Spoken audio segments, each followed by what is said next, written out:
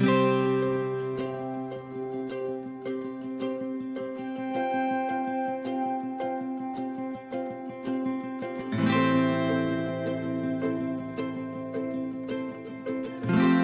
guys, HCGChica. So I recently went out of town for a whole month and I did not weigh myself for the entire month. So I wanted to tell you guys about my experience with that, how it turned out, good or bad, and the different factors that made it more difficult for me, and the things that I did to try to counteract any negatives to kind of balance everything out.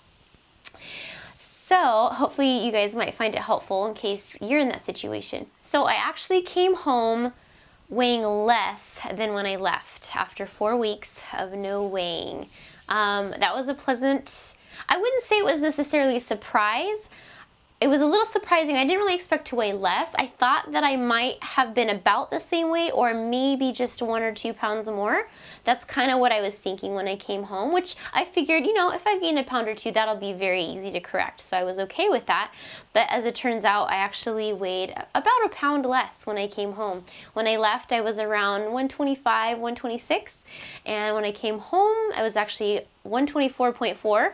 the first morning back, and then the next day I was actually 123.8, and then yesterday or a couple of days ago I was 122.8, which is crazy. I don't know if it'll stay that low, but anyway, overall, obviously a total success, which I'm very happy about. You know, some of you might wonder why I weigh myself frequently. A lot of HCGers, even once they're off of HCG, do continue to weigh every day or frequently. And I don't know that it's necessarily something that you have to do indefinitely forever. But I do think that it can be very useful for a time because it's just a very useful feedback mechanism for you to know if what you're doing in day-to-day life is working for you or if it's not working for you. And after a while, if you get a really good feel for how your body does, you might be able to taper off the scale and know what's working for your body on your own. But it's kind of something that takes a little training, I think. And for most of us, you know, coming from a background of being overweight, we haven't learned that. You know, we haven't learned that. So I just view weighing as a feedback mechanism. For some people, it becomes an obsession that kind of dictates how their day will go and things like that. In that case, weighing may not be a good idea for you to do every day, but for me, it's very useful. It helps me decide what I'm gonna do as far as how I'm gonna eat for the following day, you know. I might allow myself to have indulgences on some days if I'm doing well. If I find that the scale is up a little bit, then I will be stricter than usual for a few days. It's not a big deal, nothing that I get all freaked out about, but it just helps me to make, you know, the choices that I'm gonna make so that I can keep an overall balance. So that's why I do weigh frequently. So it's been over a whole year now since I finished my last round of HCG. I have a 1-year anniversary video coming soon, hopefully. I have all these little clips of stuff I wanna put into a video, but it's taking me a while to get around to it. But anyway, during that time, I did weigh most days. There were periods of time where I skipped a day here and there, and there was even a few periods where I skipped weighing for like a whole week here and there, you know, and then I would check in again. However, when I was gone for the whole month, I've never not weighed for an entire month before. So full 4 weeks. I wish I could say that there was something purposeful behind that, but honestly, it was just that there was literally no room in our luggage, and I'm super frugal, and I just didn't feel like spending $30 on something that I already had at home. I figured if I really got antsy, you know, and just like really wanted to know, I could make like a midnight Walmart run. So I always had that in the back of my head that I could do if I really wanted. And just a little FYI, never weigh yourself at night. Only weigh yourself once every morning. Don't weigh yourself multiple times a day. You do weigh more at night. After you've eaten and drinking fluids all day, your body weighs more at night. So you don't want to weigh yourself in the morning and then think you gained 3 pounds because you weigh 3 pounds more at night. So just FYI on that. So anyway, So it really just turned into this experiment. You know, I was like, okay, well, I'm just gonna have to kind of judge by how my body feels and by the different food choices I make.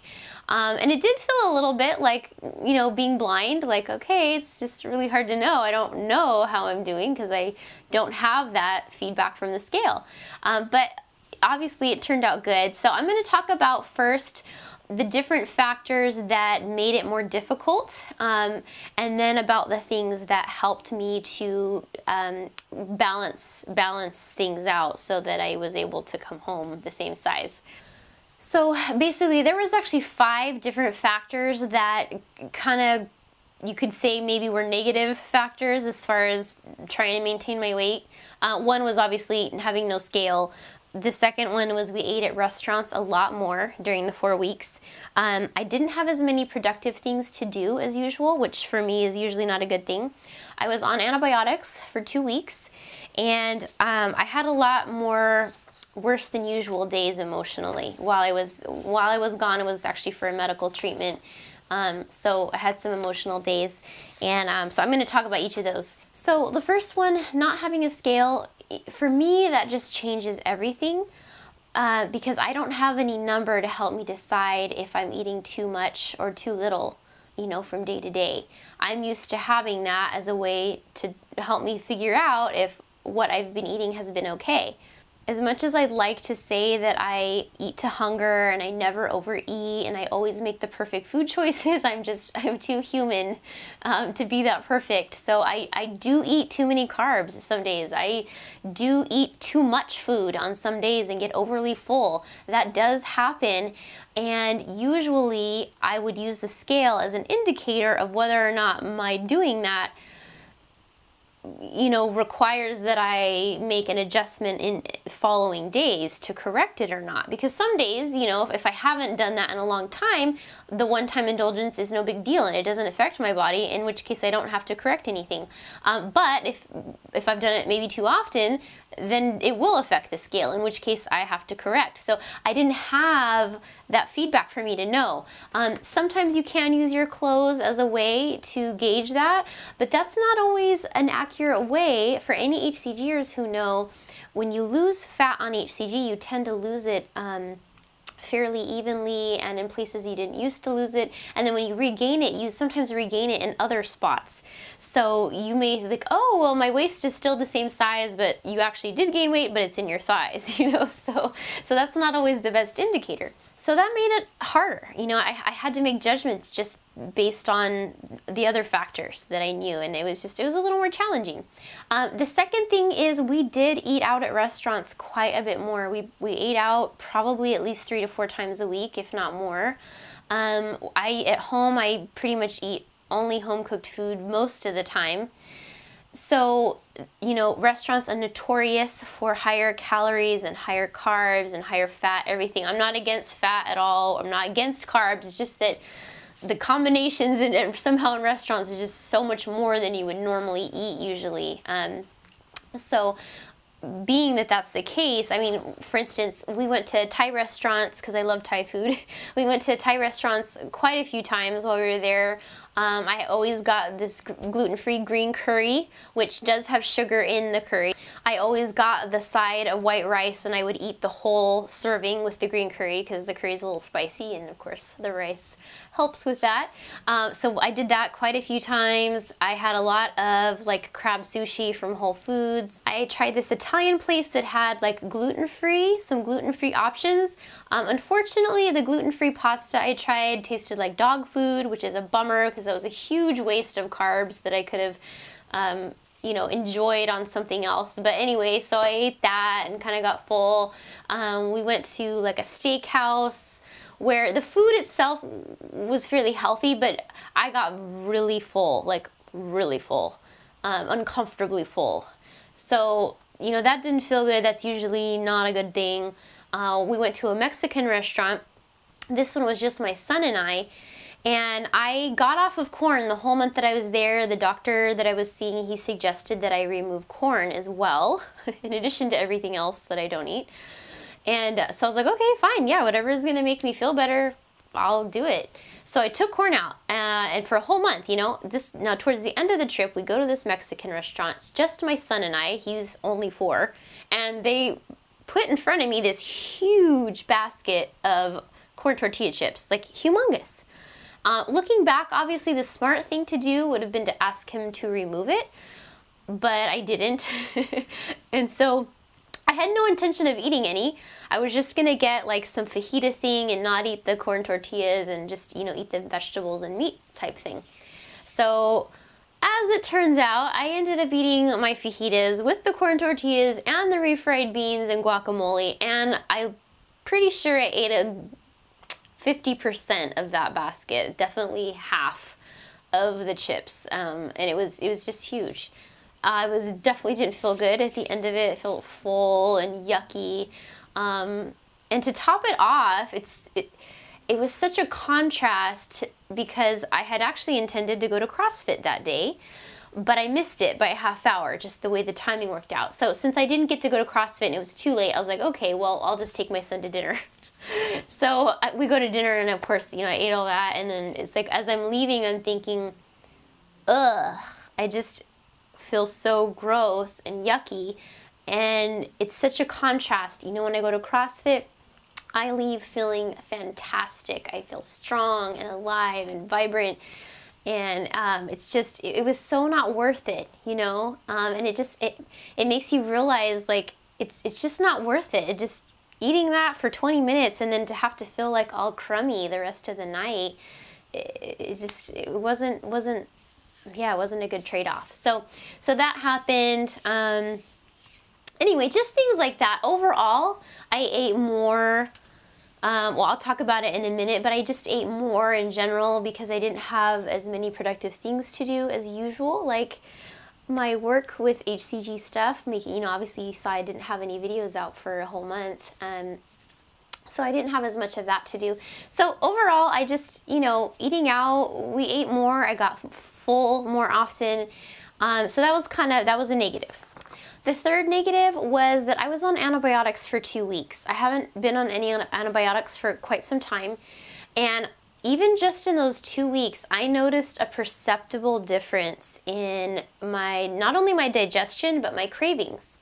I really was craving to eat more and to eat some sugary foods. Once I got off of the antibiotics, I had a couple of days of experiences where I was at Whole Foods and walking around and really having to will myself not to buy some gluten-free cookies or gluten-free cupcakes with icing or something like that. And you know, to be honest, I haven't had an experience like that in a long time.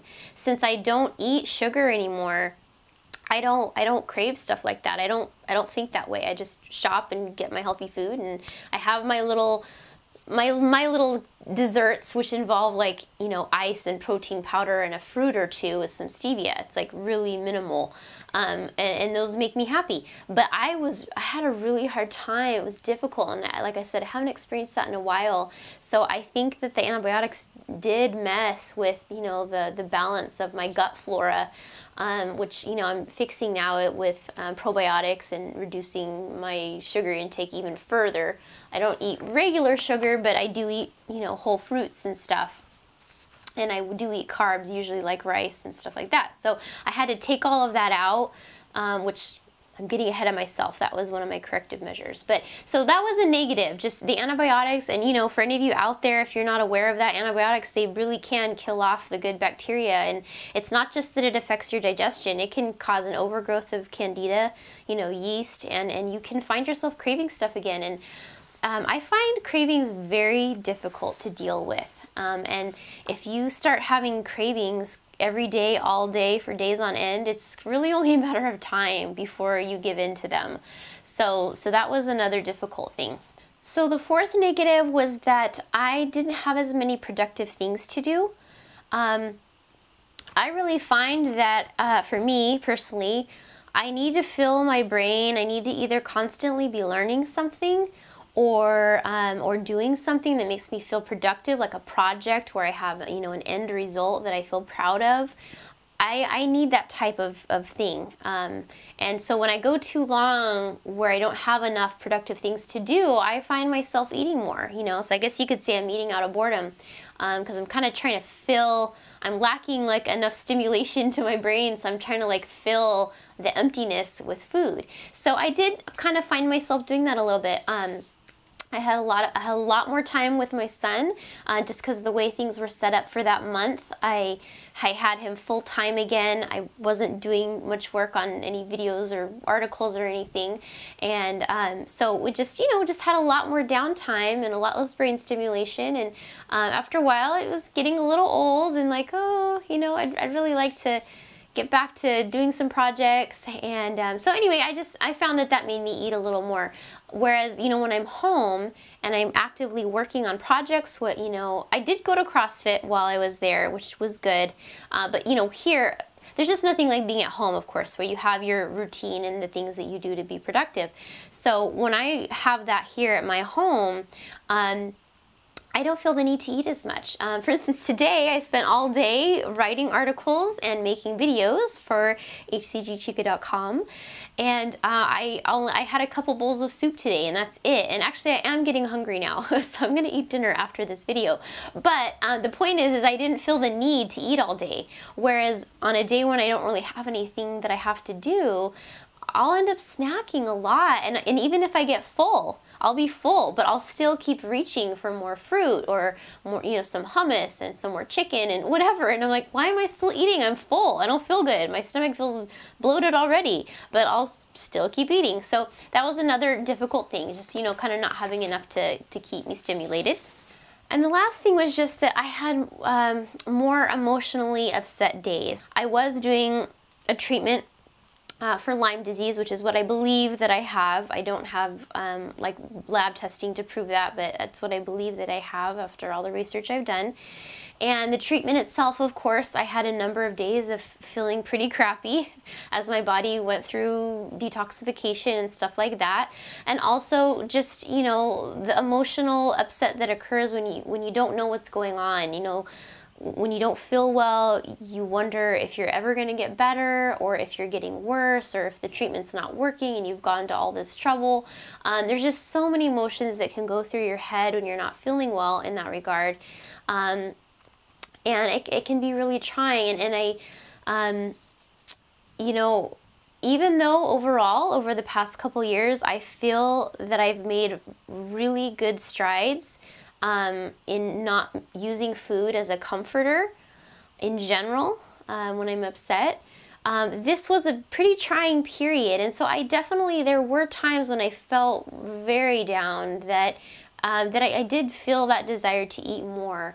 So, you know, that was just something that I still, you know, had to grapple with a little bit. The measures that I took to counterbalance those, you know, things that could have negatively impacted my weight while I was gone, there was basically two that I implemented a little bit more frequently while I was gone than I do at home. So those two things are intermittent fasting and low carb eating. In general, in day-to-day life, when I have my regular eating pattern, I find that I don't need to intermittent fast or eat low carb very often. It's fairly rare that I have to do it. But since I had, you know, these other things where it was a little bit over the top, to compensate, I did start doing a little more intermittent fasting again and some low carb days.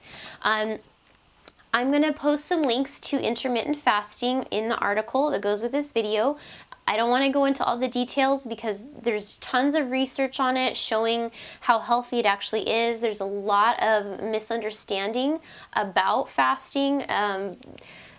Many previous articles have led us to believe that we have to eat 5 to 6 meals a day, and that if you skip meals, you're starving yourself. And I don't want to get into all that, but basically in a nutshell, none of it's true. And my experience has borne that out. I've been fasting on and off for the last couple years now, and I love fasting actually. It makes me feel very clean. It makes me crave healthy food. And I actually have more energy. It feels really good. So anyway, so that's something I instituted. It's not something I did every day. I would do it, you know, maybe once or twice a week. following a day where I got way too full or something like that, I would just fast the following day until dinner time, and I always would eat dinner. I'm never not eating for an entire day. It's basically, you're just basically skipping breakfast and lunch. So you're, you know, say you have dinner at 7 or 8 or 9 p.m., then I just wouldn't eat again until the following dinner, you know, like around 7 or 8, something like that. So that's what I would do. So that was one way I kind of compensated. You're basically, when you do that, you're creating a calorie balance. It's like you eat more calories one day, and then on another day you eat far less calories, and then you have this overall balance. So I would do that. Towards the end, after I got off the antibiotics and I was feeling that craving and stuff like that, I instituted some low carb days. Because, and when I mean low carb, I mean super low carb. No fruit, obviously no grain, no sugar, but I would even take fruits out. And for me, I find that that always takes my cravings away very quickly if I do that, and if I eat high fat. I have to do both. I can't just take carbs out. I have to add fat, which for me is usually the form of like pork chops and bacon, and take out fruits and grain and sugar, which I already don't eat. So I would do that, and that would also, again, create a balance, and it helped get my cravings back on track. So that really helped with that. So those were the two things I added in. Now, there are several things that I do already in my day-to-day life that help me maintain my weight just normally, and that I'm sure helped while I was gone. So I want to share those with you. Basically, I'll tell them to you all in a row first and then explain them. CrossFit, one, obviously. Cooked at home when I was able. I don't eat breakfast in general, and I often don't eat until 2 p.m. And I eat heartily when I do eat. Additionally, I recently removed dairy, nuts, and corn from my diet, and that's in addition to gluten and sugar, which has already been out of my diet for a few years now. Last thing is, there are certain boundaries I don't cross anymore, so I'm going to talk about those. So the first thing is CrossFit. CrossFit's just about everywhere now. It's even in Ecuador and other countries. So don't ask me why I was researching that. But anyway, when I went out of town, there's a CrossFit locator, and I found one just 18 minutes from where we stayed. So I continued to go to CrossFit 2 to 3 times a week the entire stay. So I never went less, you know, at all. So that was, you know, consistent. We did cook at home when we were able to. We did eat out more, of course, but, you know, when I was able to, I still tried to, you know, make kale salads, green beans. I tried to cook more vegetables when we were at home to compensate. And I would, you know, cook less carby things, cook more green vegetables, things like that. So that was another thing that helped. And the next thing is that I don't eat breakfast in general. I don't think I've actually talked about this with you guys very much. But yes, I don't eat breakfast almost ever. I'm not hungry for breakfast. If you stop eating breakfast, you probably would feel hungry at first just because your body's used to having breakfast, so you'll have like that growling sensation. But it would go away. It would go away. I did used to eat breakfast in times past, and but I haven't for quite some time now. So, I don't know if you guys have ever read articles and studies saying how people who eat breakfast maintain weight loss better or lose weight better, or if people who don't eat breakfast gain weight, are more likely to gain weight. So I'm sure you've read about those. So anyway, I found a couple links to a couple really great articles that have refuted these studies. Basically, the studies have been misconstrued for years, and it's really not as people made it out to be. Which it makes sense now. I'm just going to tell you a little story. When I was in high school, I was a chubby 12-year-old, just like most 12-year-old girls. I was chubby, and I got in shape all on my own. I started doing this workout tape every single morning. It's funny, I don't remember exactly how I chose my nutrition plan. I can't remember that far back, but I think I took out like all carbs, and I just started eating less or something. And anyway, I think I stopped eating breakfast at that point. And I got thin, I got fit, I could hike 26-mile mountain with the guys in one day. So obviously I wasn't just like some weak, starved thing. And I remember reading those, you know, articles about how important breakfast was, and I remember thinking to myself the whole time, while I'm this, you know, thin, fit person, not having a problem maintaining my weight, I'm able to hike these mountains, and I'm worried all the time, like, oh, I better start eating breakfast soon, or I'm gonna gain weight. It's kind of funny to me now, because not eating breakfast was one of the things that actually, you know, made my healthy outcome, that made it possible for me to be as healthy as I was, and to be fit, and to be thin. And it was working for me, but I was so afraid because of what I had read. And that's what you'll see if you read the articles that I've linked to. It just shows how the studies were misconstrued, and that actually overall people who don't eat breakfast do eat less calories overall. Because I don't know about you guys, but whether I eat breakfast or not, because some days I do, I will still eat just as much later. It's not like if I eat breakfast I eat less throughout the rest of the day. Basically, when I eat breakfast, I'm just adding calories to the day. Maybe that's not true for all of you guys, but that's how it is for me. I can tell by the way that I eat. It doesn't make me eat less later.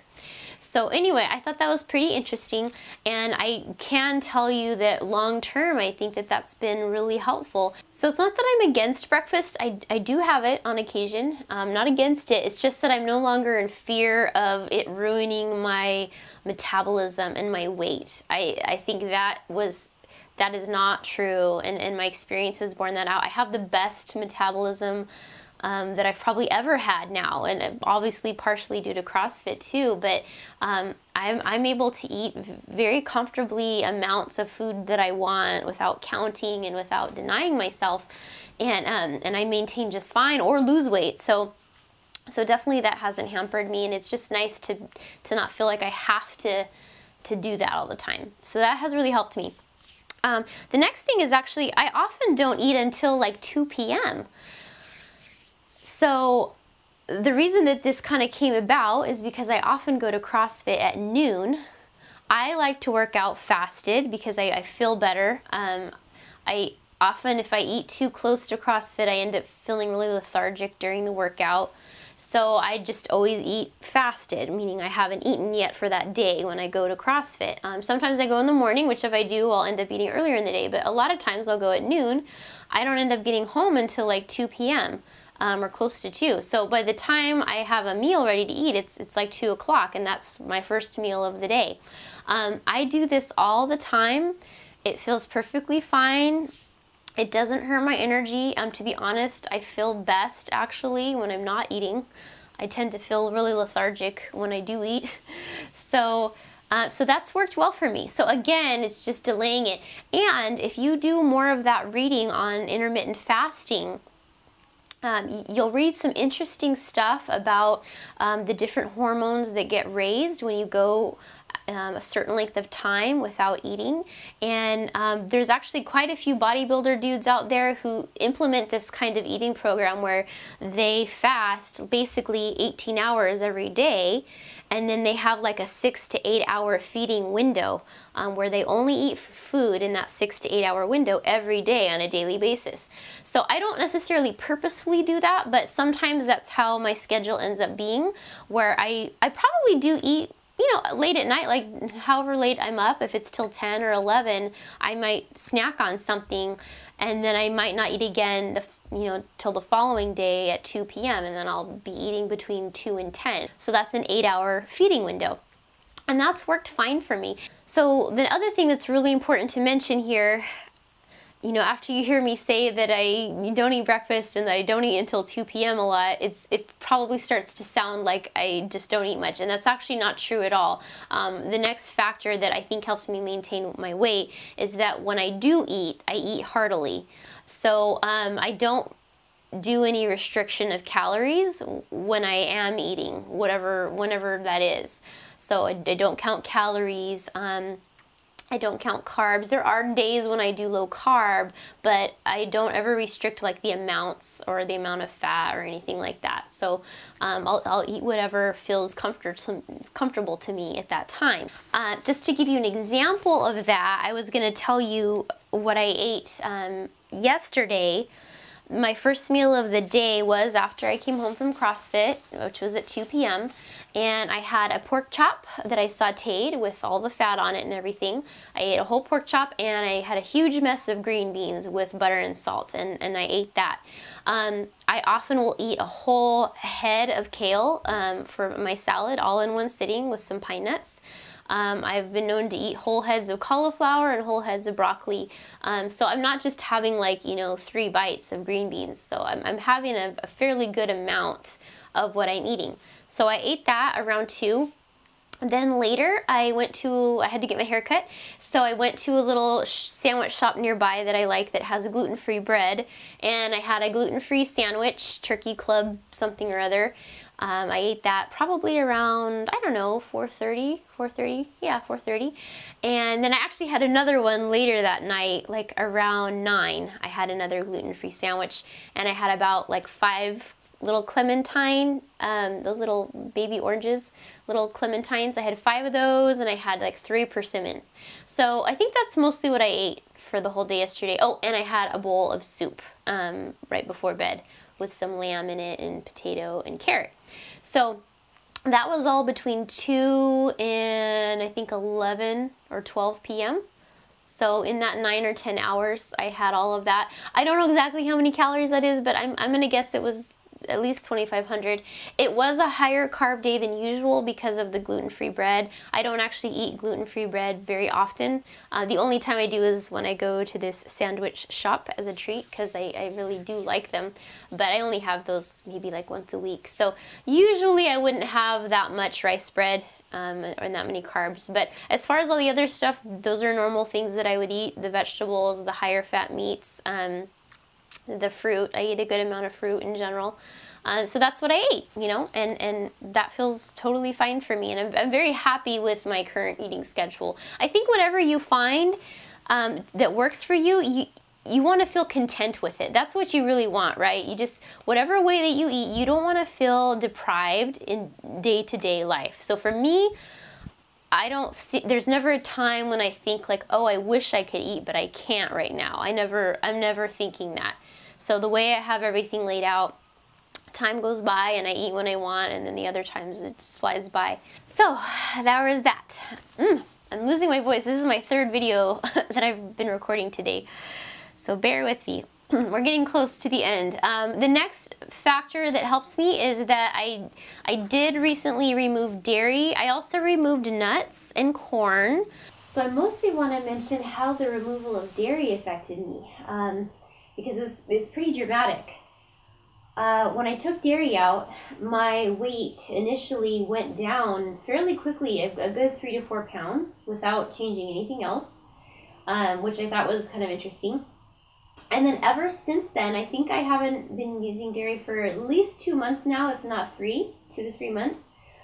It has been so easy for me to maintain my weight. Even though I've been doing that overall for the last year, it is significantly easier now. I mean, like I said, I was maintaining between 127 and 129, and now I'm easily I was maintaining 124 to 126, and now recently I've been 123 to 125. It's like it's been gradually going down. Granted, I'm eating very well and I'm crossfitting, but it has never, in my whole HCG journey and breaks and everything, it has never been this easy to maintain my weight as it is now, since taking the dairy out. Again, I already don't do the sugar and gluten, so of course that helps, but it's not that everyone should not eat dairy. I actually miss cheese. Out of everything, I miss cheese the most.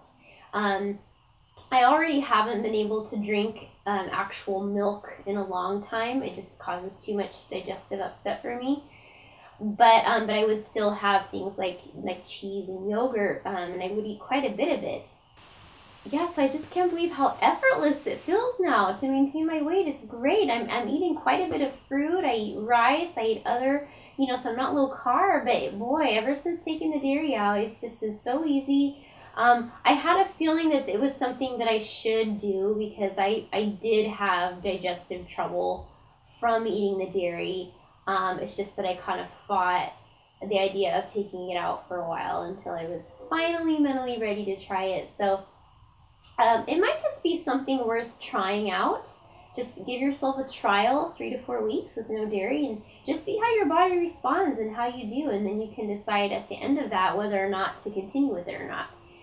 So that was interesting. The last thing that I do in everyday life that really helped me just keep my weight balanced and not have to worry about it is that there are certain lines and boundaries when it comes to food that I no longer cross at all, period. I don't eat ice cream anymore, period. I don't eat cookies anymore, period. I never indulge in those.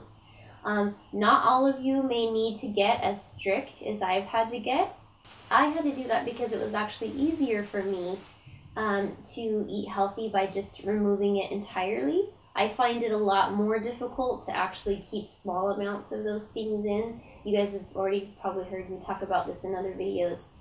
But what this means is when I do overeat or, do what I consider a little cheat, the food that I choose is invariably a much cleaner version than it would have been. So any damage that might be done from eating too much of something is just, it's pretty negligible compared to what it would have been had I eaten something like ice cream. For instance, what I eat instead of ice cream now is I have my little smoothies, and even the smoothies themselves are not like tons of fruit. It's mostly like a lot of ice, a sprouted rice protein powder, stevia, and maybe 1 or 2 clementines. So still very, very low in sugar and carbs. When it comes to baked good type stuff, I don't actually really eat anything like that anymore too often. On occasion, I'll indulge in some rice bread and toast that, but I try not to buy that too often because I do get carried away with it. It's too easy to eat half a loaf of rice bread in a night, so I just don't buy that too often. But anyway, so the stuff that I do in place of my old cheat foods, they're just so much cleaner. They have much lower carbs, sugar, calories even, that you can't do a whole lot of damage with it. And any damage that is done is very easy to correct. Whereas in the past, when I would, binge on something like ice cream, it was a huge amount of sugar and calories and fat in one sitting that I would consume. And it'd take a lot more work to correct that. So that's something that just creates a balance. And the thing is when you make these changes, you find that over time, you adjust so much to your new way of eating that you really don't have that deprived feeling. I know I already talked about that, but I just think that that's important to let you guys know. I just remember when I was starting HCG, when I would read about people like no longer eating sugar or eating low carb, I didn't see how I could do that because I was addicted to sugar and I ate it every single day, multiple times a day. So like the idea of like never having it again was way too overwhelming. I thought, well, I would just feel horrible. There's no way I could have the self-control to do that. It would just be so hard every day, every single day of my life.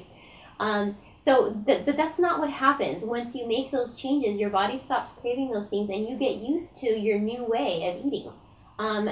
So for me, it's like when I want to have a treat, I just automatically think of making one of my little healthy smoothies or having some fruit, or on occasion I even have a little dried fruit because it's extra sweet, it's kind of concentrated. So that's basically what I reach for when I want something sweet or I want to indulge. And I don't even give a second thought. I never even consider having any of those other things that I used to eat in fairly vast quantities. So anyway, I hope that was helpful. It was a very interesting experiment. I'm very pleased with the outcome. I'm happy that I didn't have to come home and and make a video about needing to make large corrections. I did make my own corrections while on the trip, and it really is much easier to do that. It kind of makes you feel like you're ahead of the game if you're actually able to make corrections while you're gone here and there, and compensate by fasting or eating low carb at different points. Then you can indulge, because as you can see, despite the fact that I had all those different negative factors that could have played a role in affecting my weight in a negative way, they didn't end up causing that. They didn't end up causing that because I took those corrective measures. And so as it was, I was able to enjoy my Thai food eating out, and I didn't actually enjoy all those chips at the Mexican place, but I did enjoy all my green curry at the Thai place and the steakhouse. Like, that stuff, I did enjoy it, and it was okay. It worked with my body because of the other measures that I took to make sure that everything balanced out in the end. All right, that's it for today. I hope you guys are well. You can find me on Facebook, HCGChica, all one word. My website, of course, hCGChica.com. All right, you guys have a good night. Take care. Bye. I haven't. No drums. Oh, goodness. Okay.